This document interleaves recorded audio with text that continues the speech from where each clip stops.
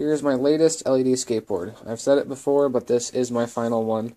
I just wanted to improve my longboard before I decided to move on completely. This is my longboard in the previous video for LED longboard. This is the same longboard, pretty much same LED setup, just a lot better. The circuitry itself is what pretty much makes it better. The thing controlling it is a microcontroller provided from a website. I will link that in the description. It uses a microcontroller, an infrared sensor, a remote, and it just gives you a bunch of options to choose from, which is pretty fun. This is an old enclosure I used for an intercom I made a while ago. The intercom kind of got annoying when people thought it was just for fun, so I pretty much took it apart and used the enclosure, because one, it's not metal, so it won't oxidize as fast as the Altoids tins did, and it has a nice locking system on it. Let's take a look at the circuitry. There is the two 9-volt batteries in series, creating 18 volts. Here is the 12-volt regulator circuit, right here. Little switch before the input. I'll explain that in the description as well. You can't really see everything else, but there's two capacitors right there. Here is the controller itself for the LEDs. It uses an infrared sensor, which runs right underneath the trucks right here. That's mounted I think underneath the riser, and through the skateboard itself to pretty much give you ease of access when you want to change the modes when you're riding. Here's a remote control for it. Look at that a little bit. Dim the light, kind of gonna blur. You've got more than a few modes. You've got you can select colors, red, green, blue, and the variations of those colors. You can select just white, and then you got a few modes, which are flash, strobe, fade in, and smooth. You can also control the speed or intensity of certain things. You can control the speed of certain modes, or you can control how bright independent colors are. And of course you got the off and on button right there. So let's turn this on real fast. Oh, that's another thing. When you turn it on, it pulses. See? So it's kind of a nice little indicator. Let's get this on the floor real fast. Turn off the lights. Oh, but first I want to show you the infrared sensor real fast. It's on my messy desk. The infrared sensor is mounted right here. I plan on getting a better longboard soon because I am very disappointed with how this one was built.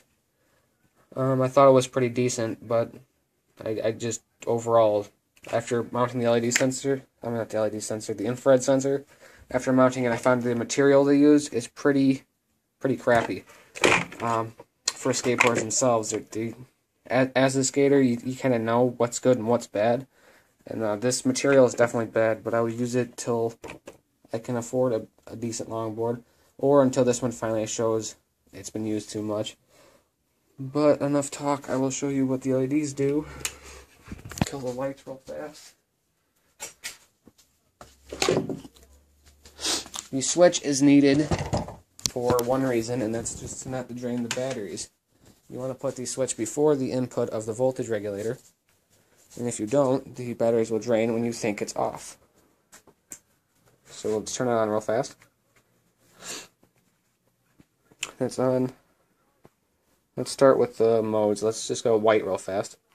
Let's put the intensity all the way up. Well, unless it is all the way up, it's all the way down. See, it's insanely bright or insanely dim. Now let's start with the modes. This is at a moderate speed. I like this one better because it's not too fast. The faster it goes, the more distracting it gets. So right there, it's just a blur. But I kind of like it still, but not too much because you don't really get to see the colors. If you dim it down a little bit, you can start seeing the colors a lot better. And of course, you can go really slow, which is also pretty entertaining. Another mode, this one is strobe, it just pulsates white. You can control the flash rate of that to pretty fast or really slow, which the slower it goes, the more cool it looks, I think. I like that one on really slow. Another one I think that's on moderate speed too. See, yeah, really fast right there. Let's go insanely slow. I like this one too, really slow, because you get to see the colors blend into each other. And last but not least, this one. The faster you go on this one, it just looks like white, really. So this one's not too entertaining when it's just at its fastest rate. On the camera, it looks like you can see it a lot better, but in person, not so much. So let's dim that speed down a bit. The slowest. It's actually pretty cool. Now we're going to look at all the colors independently. See what's in the red column. Then it turns into green. And you can see it's already switching to blue before I even hit blue. Here's the blue option and the colors within those. Now you got the off switch.